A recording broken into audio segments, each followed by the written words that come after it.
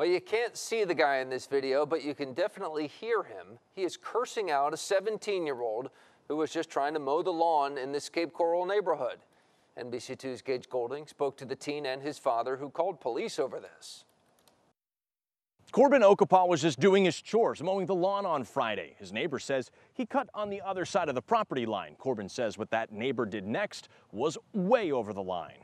Hey, Ron, if you're going to cut our yard, raise that deck. You're killing the friggin' sod. It's a battle of blades. Blades of grass, that is. Are you that stupid? This is good grass, and you're killing it. You're killing it. The camera on the Okapaw's Cape Coral house doesn't show the neighbor yelling, but you sure can hear him.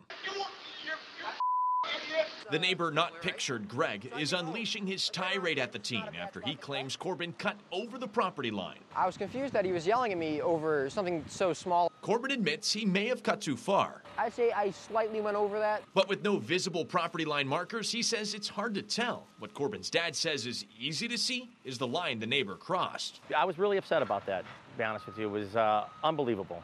Unbelievable is really the big word I could say. That's on the property line, idiot. Now, believe it or not, Jeremy says they all used to be friends when they moved in about 3 years ago. But a couple of incidents since then mowed the friendship down. Well, one time the dog did get into his front yard and went to the bathroom. My son did clean it up, but he missed a piece. Cape police deal with neighborhood disputes all the time. They're nothing new. But they can take resources away from other police work that's sometimes more important.